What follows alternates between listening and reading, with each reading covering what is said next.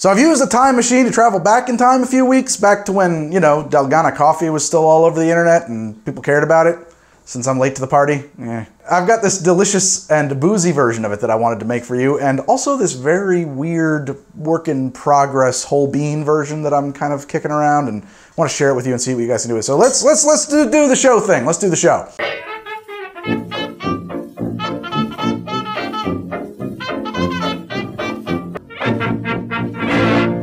So, in case you missed it, what is Dalgona Coffee? It's this kind of whipped reverse latte thing. You make it with instant coffee, typically. I do have a version that uses fresh coffee that I'm going to show you guys later on in the episode, if you stick around for that. Dalgona Coffee can be very pretty when it's made correct, and very delicious. It's like a sweetened coffee treat. Sort of reminds me of Thai iced coffee in flavor, if you've ever had that. There's a pretty interesting history to it, actually, but honestly, James Hoffmann covered that super well already, and he's got a great channel that I love, and that I think you should check out. So I'm just gonna include a link to his video here, rather than rehash what he's already said about Dalgona Coffee. Also, if you're looking for the non-alcoholic version of it, the standard version of Dalgona Coffee, look no further. James Hoffmann has you covered. The only thing I wanted to talk about Dalgona Coffee before I get into making this cocktail is answering the question of what is instant coffee, because honestly, I didn't know what instant coffee was. All I knew was that instant coffee is bad, but I had no idea how it was made. Well, it turns out it's kind of interesting, actually, and maybe totally different and valid way to prepare and enjoy coffee. I don't know. At least as far as I could find, what it isn't is imitation coffee, though I suppose that might be true in the case of some manufacturers. Basically, the way that instant coffee is traditionally made is by first brewing coffee, and then taking that coffee and spraying it as a very fine aerosol into a heated dehydration chamber, where it dries in the air and into flakes and grains that precipitate out and are collected and rehydrated later when you make your instant coffee. I don't have all the exact specifics on this, and I know there's probably a few different manufacturing processes involved.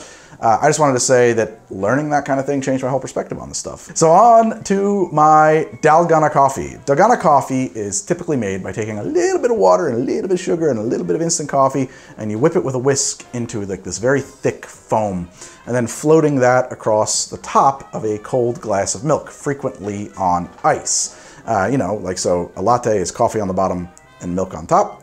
This is milk on the bottom, coffee on top. That milk on the bottom of the glass, I think we can jazz that up for a cocktail by replacing it with a combination of horchata and rum. Yes, you could use rumchata if you wanted to buy rumchata.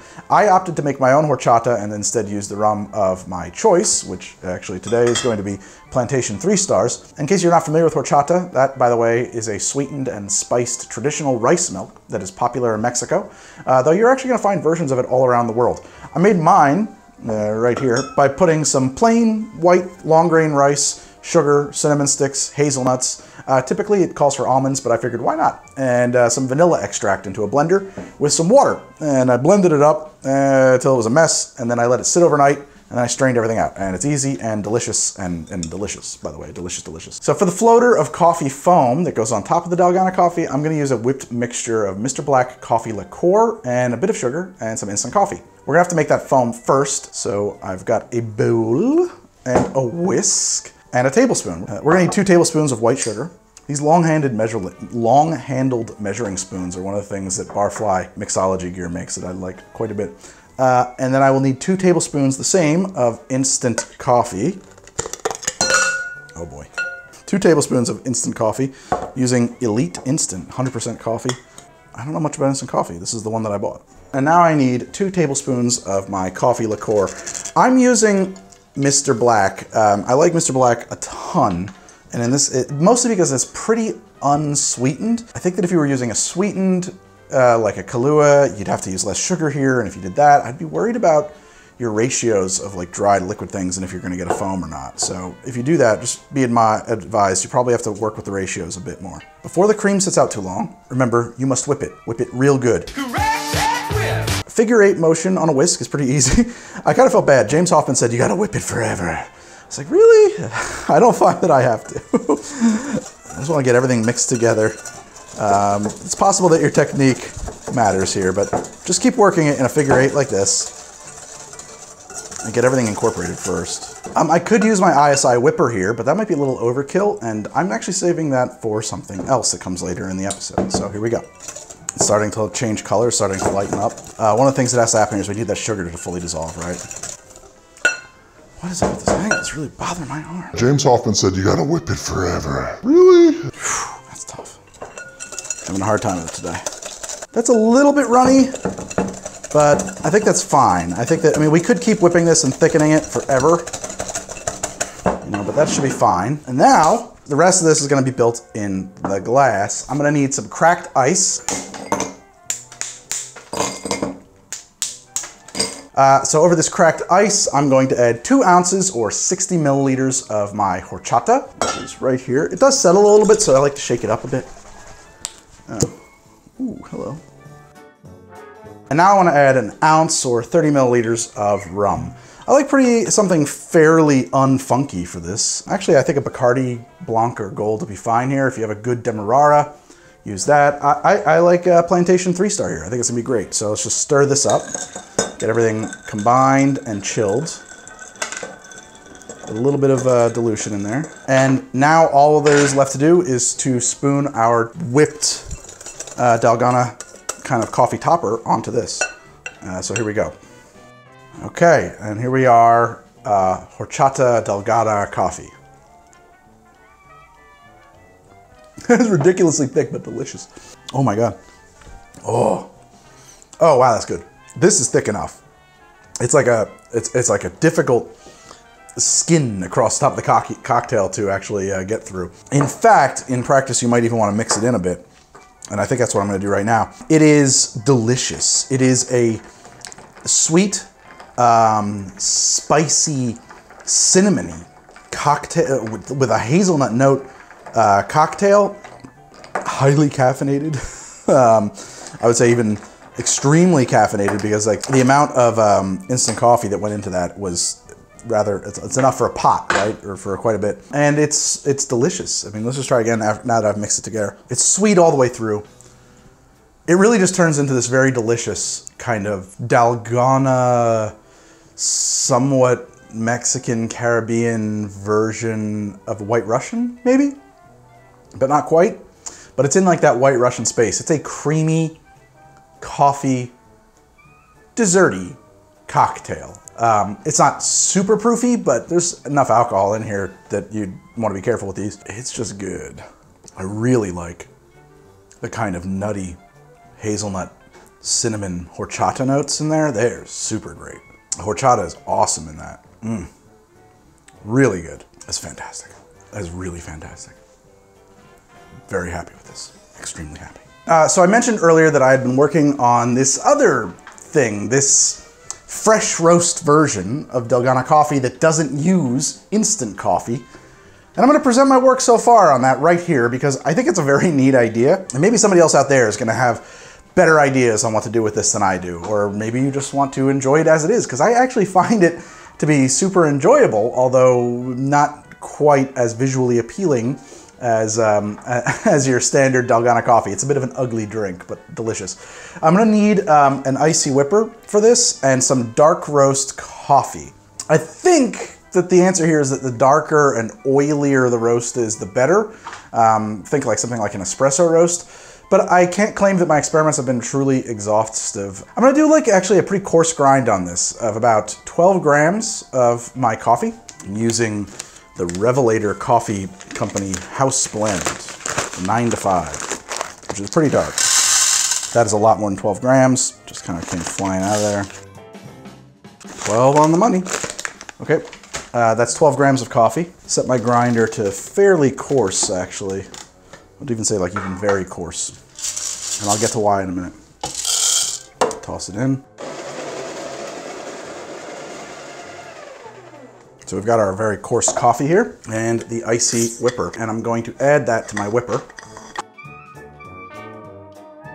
Now I want to add about 40 grams of white sugar. Now I want to add 40 grams of water. So tear. Just kind of shake it up with the cap on. And so let's add our first charger. And shake it. Now I'm gonna add a second charger, which is technically against the rules, but Dave Arnold does it all the time, and so do I, and I think it's fine. Okay, now we've got like a lot of pressure in here. shake it. Now, initially I thought I needed this to be as fine as possible, partially because this is gonna clog the valve typically, and we won't be able to dispense this as a foam the way that I really wanted to, or at least not reliably anyway. And I thought that a super, super fine grind would pass right through the valve, okay? So I went out and I bought a Turkish grinder to test that theory. Actually, I ordered it online, and I found that, it still clogs. And for some reason, actually, you get less quality foam too. So I think skip that. I think the best result is probably gonna come from a pretty coarse grind.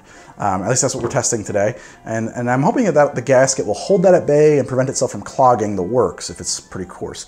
So what we're gonna do here is kind of a combination of rapid infusion, as described by Dave Arnold in Liquid Intelligence, and we're trying to make a foam the way that like a whipped cream works, though this won't be nearly as foamy or as stable. So now that's all charged up and ready to go, I'm gonna set that aside and prepare our glass with some cracked ice and milk, leaving room for our coffee foam. Crack some ice into our glass, or however you get your ice. Pour some milk over that, which I have right here, leaving about that much space for our foam. And now, if I'm lucky, I'm going to be able to dispense this onto the top of the drink. And I've got to be very careful here because there's 3 chargers in there and a lot of pressure. So if we really open this up and it isn't clogged, it's going to blast the drink right out of the glass, right?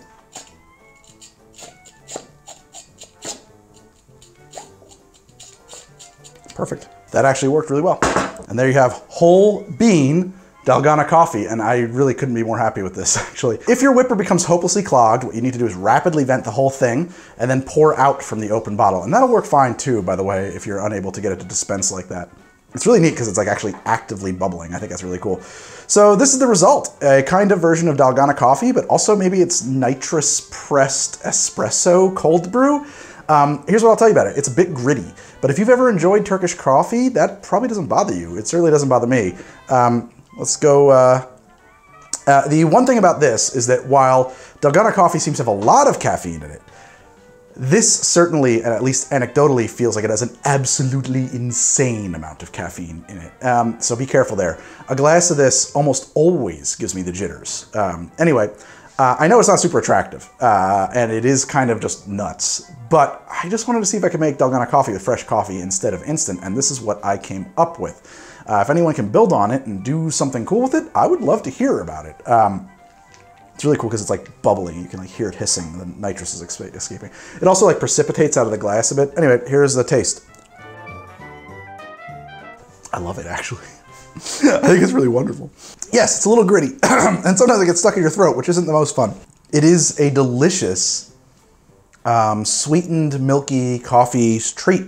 Like I said earlier, kind of similar to Thai coffee, or Thai iced coffee, but man, it's like super punchy with the espresso. I went with a super coarse grind here. I think I would go somewhere down the middle on that. It's just, it's so hard to get it to come out of the machine. I understand, it's tough. I don't know. We need to invent a machine just for making this stuff. It's sweet, coffee, creamy, like very strong caffeine, like espresso powered. I think the transducer complements the stereoelectric pickle, and if ever there was a piece of gear that like espresso times 10 or something. I don't know. It's crazy.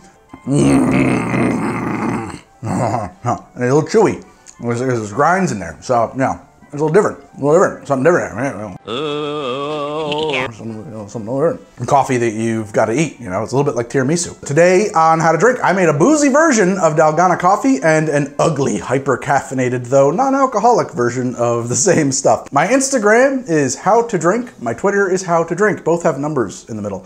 I have a Patreon at patreon.com/howtodrink, but I'm doing a lot of live stuff over at my Twitch at twitch.tv/Greg from HTD, and I really hope you're gonna swing by and hang out with me. It's usually very interactive. We're making stuff in the bar. Sometimes I'm at my computer doing graphic design work for the show. I would play D&D at 9 p.m. Eastern on Thursdays, and I hope you will join in. If you wanna get caught back up though on where we're at, or really on anything I've done that's live or on Twitch, you can check out H2D2, my second channel. There's gonna be a link right down there, up here in the corner. It'll be at the end screen. We're gonna put links all over this son of a gun. Thank you so much. I hope you will do the things that YouTubers ask you to do, like, subscribe, blah, blah, blah, blah, blah, blah. If you wanna use any of the tools I use in the show, there's a link down there in the pinned comment where you can pick them up. So I think that after these 2 coffee drinks, I'm about flagged. I think I'm just gonna stand here now and vibrate my way into another dimension. Ooh, horchata. Ooh, I wonder how this is. A little horchata on my dregs of my Dalgona horchata. Deepy for my bunghole. Ooh, I am the great Cornholio. I need deepy for my bunghole.